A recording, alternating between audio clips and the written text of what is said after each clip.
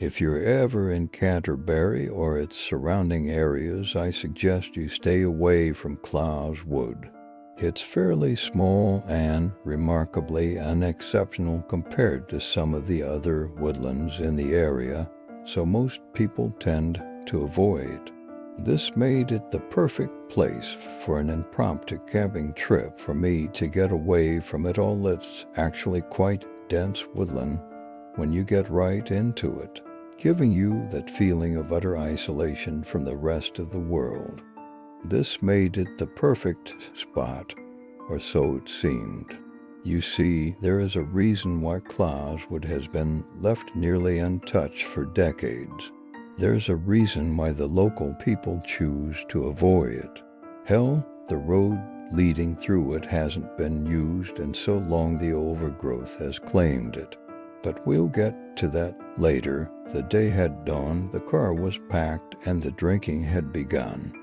Of course, as is the way with most things, the journey wasn't as smooth as one would have hoped.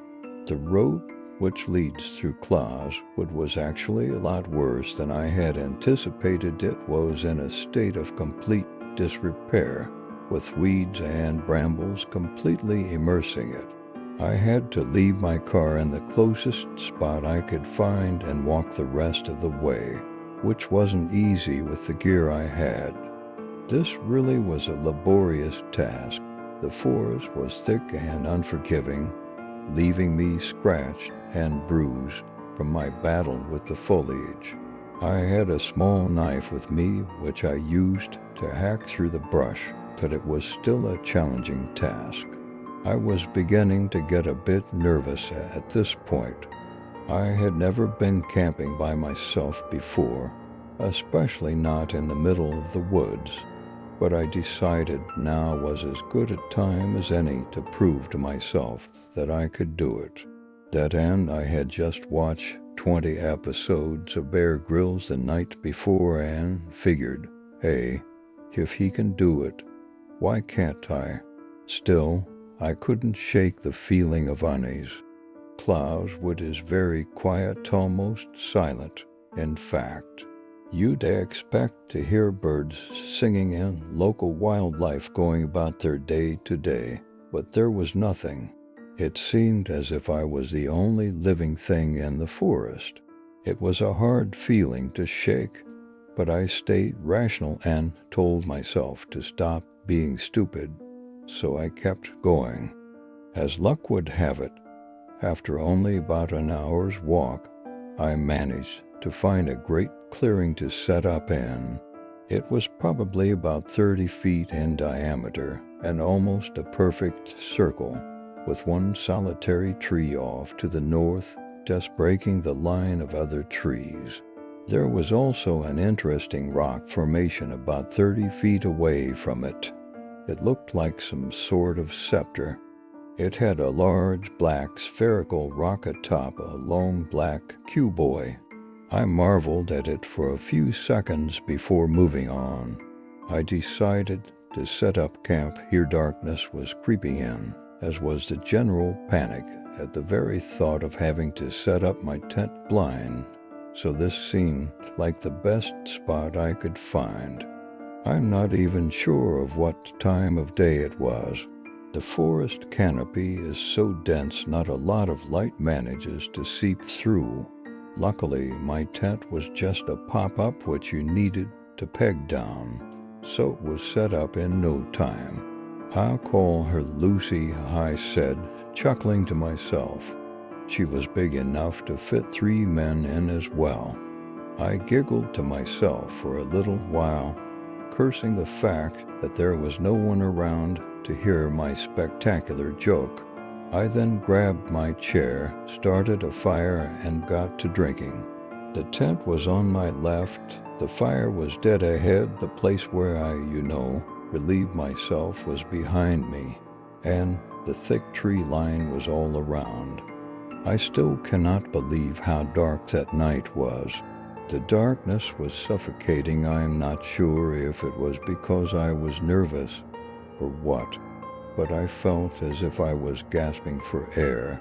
I couldn't see past the fire, I could barely even see my own tent for that matter. I tried to take my mind off things by carrying on with roasting the marshmallows and listening to music, but lo and behold, my phone was dead.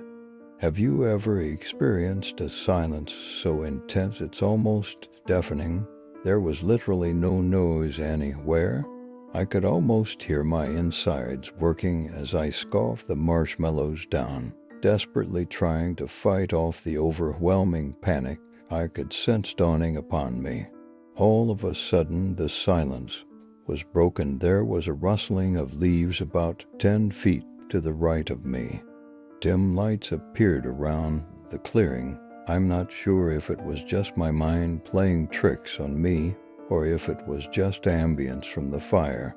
I can't even begin to imagine how much I must have looked like a deer in the headlights at that moment. My head turned faster than a bullet leaves a gun. Seriously, I should have sprained my neck or something from that because it was inhuman how fast I turned. I was straining my eyes and craning my neck, desperately trying to identify the cause of the noise. When I saw it, it was only because it moved again that I noticed it. Had it stayed still, I would have missed it forever. There was a tiny little bunny rabbit on the floor, hopping around without a care in the world. I breathed a sigh of relief, cleaned the metaphorical shit from my pants, and chuckled to myself about being such a coward. I didn't sleep at all that night. It was too dark, too quiet, you know. I felt, watched. It's hard to explain. I felt as if at any moment someone or something would come crashing through Lucy's flap to ambush me. But nothing came. My hand didn't leave the knife I'd placed under my pillow for 1 second. I was ashamed. I felt like I had let myself down. Like a frightened child calling out to his parents in the night, I felt that I had to talk to someone. Get out of my own head. I summoned all of my courage and decided to stay another night to get over my childlike fear of the dark. So that's exactly what I did. It's a good thing I was already on my way to my makeshift toilet, because what I saw when leaving my tent that morning would have caused my bowels to evacuate faster than a house on fire. The rabbit, which was so merrily hopping around my tent that previous night, was dead. Cut in half, in fact, and left at the base of the isolated tree. I couldn't look at it for too long. It was making me feel ill. How could I have not heard it? It didn't make any sense. How could I have heard it hopping around, but not getting sliced apart? Whatever it did, it must have been bigger than the rabbit, so surely it would have made more noise. I assumed it was some sort of bird nesting in the tree that killed it, and it must have fallen. That's really the only plausible explanation. I decided to kill time by having a look around the surrounding area. Like I said, I had never been camping before on my own, so I had no idea how to pass the time. So I decided to go for a quick exploration. And what do you think I saw? You guessed it, more trees. There were a few interesting things, though. For example, I had only walked about 30 feet or so before I stumbled upon a large, perfectly spherical black rock. It was about the size of your average football, nesting itself atop another larger rock. This other rock was similar to the first. It was black and smooth, but it resembled more of a cuboid than a sphere. A strange feeling washed over me. Had I got myself lost? This was an extremely similar formation to the one I had seen yesterday, but I had gone the opposite way from my camp. I ran back through the brush to where I assumed the other formation was. Luckily, I found it. I let out a sigh of relief. realizing I hadn't gone completely insane. I was intrigued now, though. I started wandering around the edge of the clearing looking for more of these formations.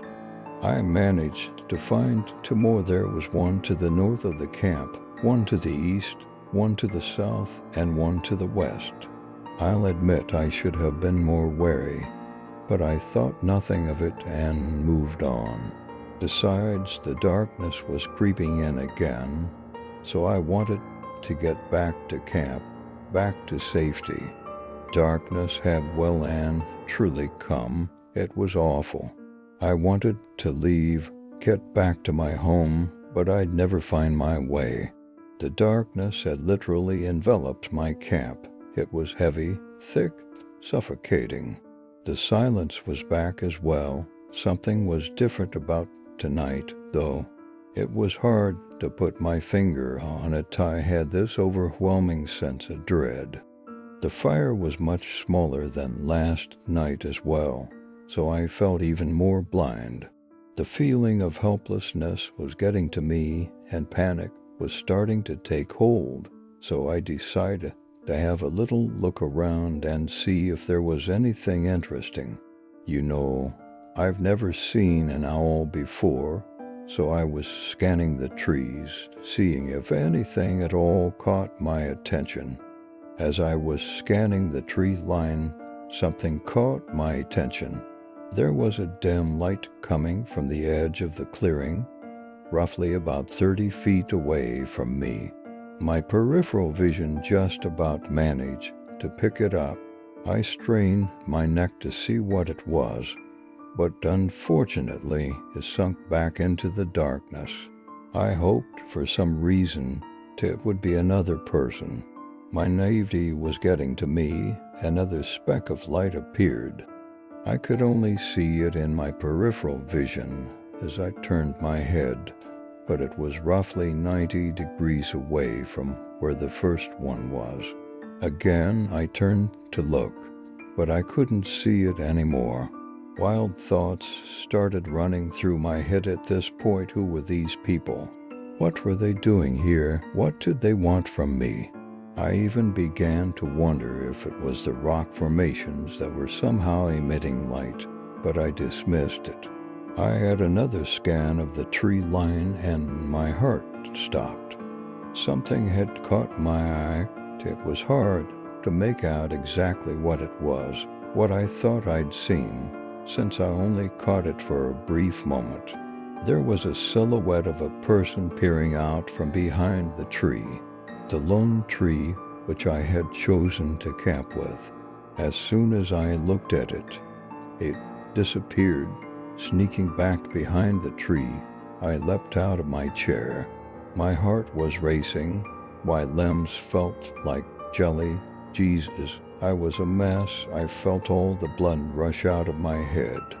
I decided the best thing to do was to turn back to my tent and try to get some sleep. I turned towards the tent and nearly blacked out. There was another one peering out at me from behind my tent. Again, I only caught it for a brief second, but it was much closer than the last one. I couldn't make out any features. It was just a black, humanoid mass. This thing was dark, darker than anything I had ever seen before. It seemed to emanate hatred and anger, in the same way that at that time I must have been emanating fear. I ran into my tent, pulled the sleeping bag over my head, and tried to sleep. Sunlight was burning my unopened eyes. I opened them, dazed, confused, delirious. It took me a few seconds to remember where I was, but my surroundings were off. I wasn't lying down. I was leaning against something. It took me a moment, but I eventually realized what was wrong. I was still in my sleeping bag, but I wasn't in my tent. Frightened, I looked around. My heart felt like it was about to explode. It was beating so fast. My tent was dead ahead of me. The flap was ripped open, and some of my stuff was strewn around the clearing. It finally dawned on me. I realized where I had woken up. I turned my head upwards towards the sky and confirmed my fears. I was sitting at the base of the tree. I sprung to my feet. I was blind with terror at this point. There, sticking out of the tree, was my knife. Carved into the tree was one word, leave. And that's exactly what I did.